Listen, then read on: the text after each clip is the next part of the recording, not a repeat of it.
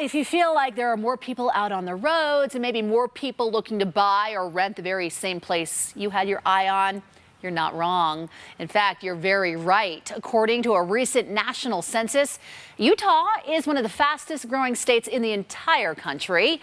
And while some believe it's people moving to Utah that's creating the population boom, a demographic analyst for the Kempsey-Gardner Policy Institute shows us most of Utah's growth is actually homegrown.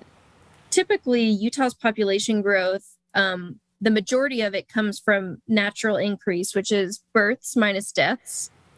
Kempsey-Gardner researchers do say, however, people immigrating to Utah does still play a part in home growth, since a lot of them who have moved here later have children in Utah.